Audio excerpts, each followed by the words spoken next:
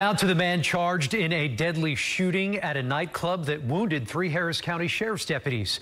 Good morning and thank you for joining us. I'm Andy Sirota. And I'm Sophia Okido. We've been following this story since yesterday. Now we have our first look at the suspect and have learned the woman who died in that shooting was his own mother.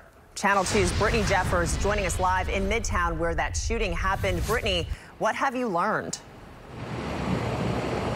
Well, we know that gunfire erupted in this parking lot behind me. As you mentioned, the suspected gunman here accused of killing his mother as well as shooting and injuring 3 Harris County Sheriff's deputies. Now, this is very much an ongoing investigation. We have seen detectives out here all morning long going in to businesses nearby.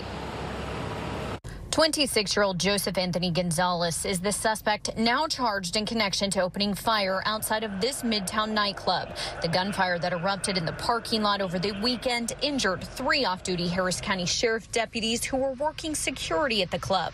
According to HPD, a woman was also shot in the leg and was later pronounced deceased at Bentop Hospital. These court documents show that woman was Gonzalez's mother. Looking at his criminal record, DPS records show previous convictions for burglary and indecency with a child. He's also a registered sex offender.